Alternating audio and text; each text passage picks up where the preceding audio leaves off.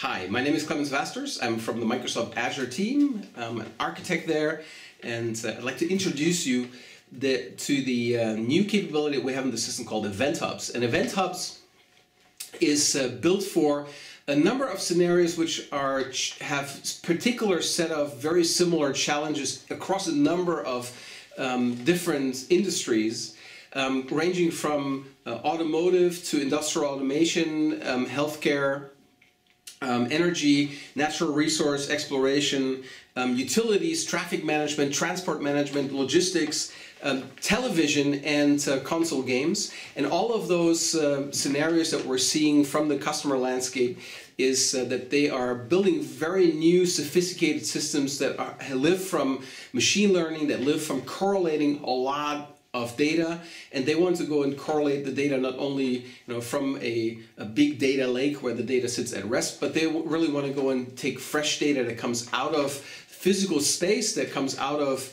the existing experiences, and they want to go and process that data very, very fast. For all those cases, imagine, for instance, as one example, a television show where you have an audience participation and you have 5 million people watching the show, and now everybody's called to vote for who the winner of a particular context should be. And so within a few seconds, everybody's pushing the button on their mobile device or on the website, and all those votes should be tallied up in a very, very short time. That is a formidable distributed systems challenge to actually take requests, 5 million requests within a short period of time.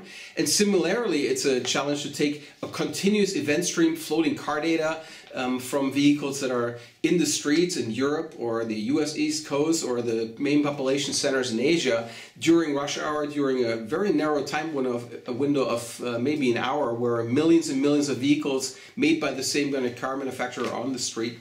And all the data that comes in needs to be processed in real time because there might be alerts or there's traffic information that needs to be ingested. And today, many of those systems work at the scale of tens of thousands of vehicles, but certainly the interest by the industry is to make them work at the scale of tens of millions of vehicles. And for that, we need to have new infrastructure. And Event Hubs is part of the infrastructure that we're at Microsoft building for this. Event Hub per se, you can very easily make yourself one. You can go to the Azure portal and you can create yourself an Event Hub. The Event Hub is a partitioned entity inside of Service Bus. So you go to Service Bus to go and create yourself one. And the partitions are to create parallelism, to allow more efficient parallel processing of the data, both for parallel ingest and also for parallel consumption into your backend infrastructure. You can have up to 32 partitions in self-service, and the throughput through the system is governed by what we call throughput units. And you can have in self-service up to 20 throughput units, each throughput unit representing up to 1 megabytes of ingest throughput per second, and 2 megabytes of read throughput as you are consuming events off that Event Hub. And associated with that is an allocation of 84 gigabytes of storage per day that you can go and store. And so you can go and allocate 20 of these throughput units representing 20 megabytes per second of ingest throughput. And if that's not enough, or if the 32 partitions are not enough for you throughput, then you can go and contact Azure support, and we can go and make you a thing that's much, much bigger.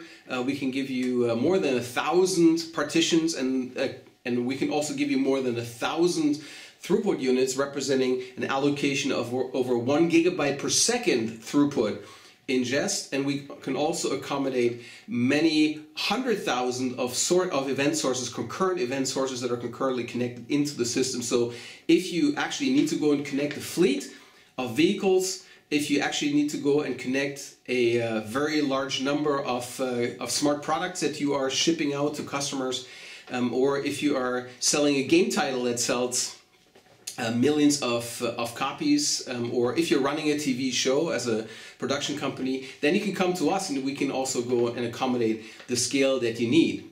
On the send side, Event Hubs are taking messages over 2 protocols. One is HTTPS, which you can go and target from any device that knows HTTPS.